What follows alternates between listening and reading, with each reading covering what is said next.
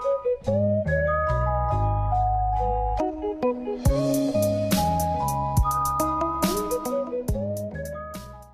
guys, Tech James here. In this video I will show you guys how to convert Game Boy Advance ROMs into Virtual Console CIA files and then install them on your 3DS. So this works on any 3DS that has custom firmware. On mine I've got Luma custom firmware and FBI installed. That is all you need.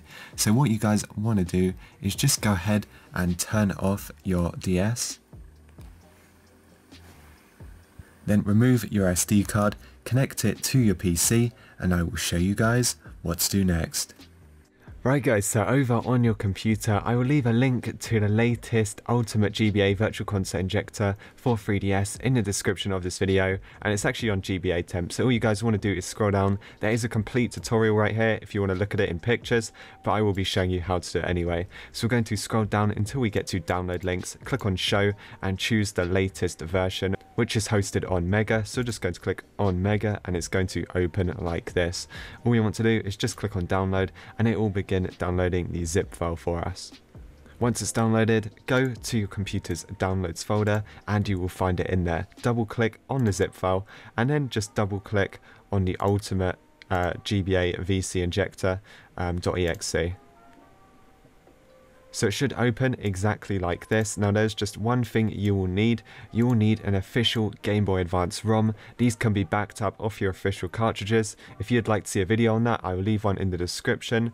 But once you have your Game Boy Advance ROM, it should be in the GBA format.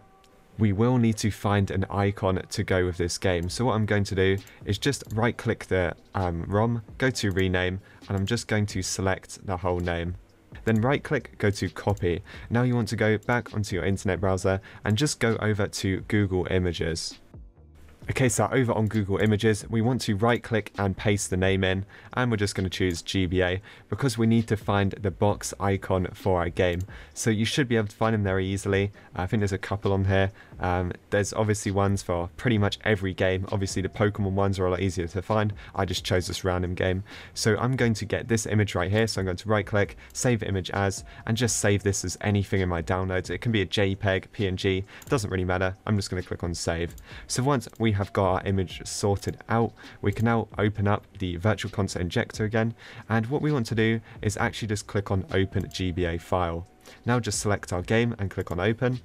It's going to automatically find the ROM size and the save type, so that is fine, and we can now click Next Step. Here we want to open our icon. You can also change the long name, the short name, and the game publisher. I'm just going to leave it how it is. But we're going to click on load icon anyway. Select the image we just downloaded and now just click on open. You can also click it here, download and set box art as icon, and it should find it for you. And you can also click on download and set title screen as icon. So you can use title screen or box art. I always go with that. We're now just going to click on next step for the 3D banner. So here we can customize what we want the 3D banner to look like. The first thing you can do is just click on change frame color. This is where you can change the frame to whatever color you want. I'm just going to choose this kind of blue.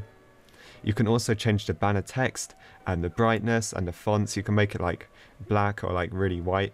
It's entirely up to you. You can also change it to any kind of custom font here. It doesn't really matter what you choose. You can literally put anything on there. And now we're just going to click on next step. Okay, so that is pretty much it. If you don't want ghosting, make sure you leave it on this one. I'm going to, then it just looks the best. You don't really have to do anything else here. There's a few patches.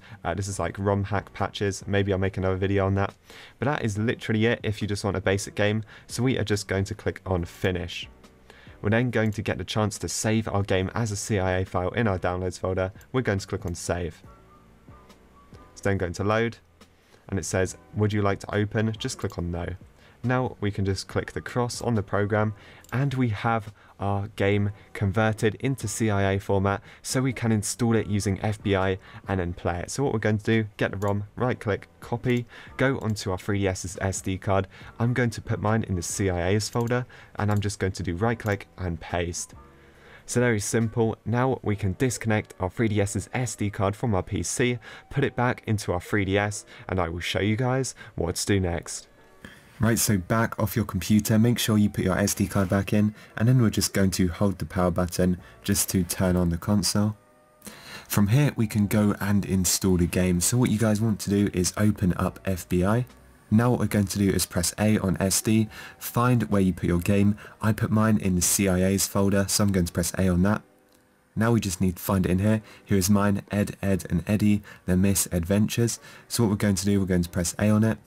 We're then going to choose Install and Delete CIA. This will remove the CIA from your SD card, or you can just do a normal install and keep it. I'm going to delete it because I won't need it after installing it. Then just press A for yes. And then just give it a couple of seconds to install. And then just tap OK. And now we can press B to go all the way back to the main menu and press Start to exit. So now the game should be added to our home screen. As you can see, new software has been added.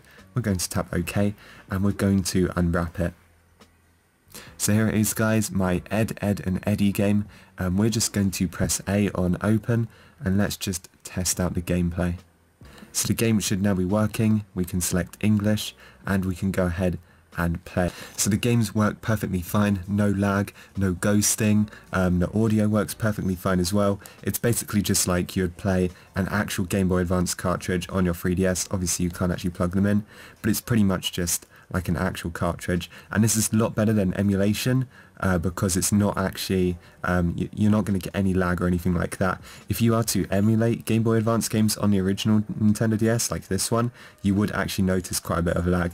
As you can see, this one's perfectly fine sound as well, with no real issues. So that is pretty much it for this video. So if you guys enjoyed, make sure to like and subscribe. Obviously when you're done playing, you can just press the home button and simply close out of it. So yeah, thanks for watching, and I will see you guys in the next one.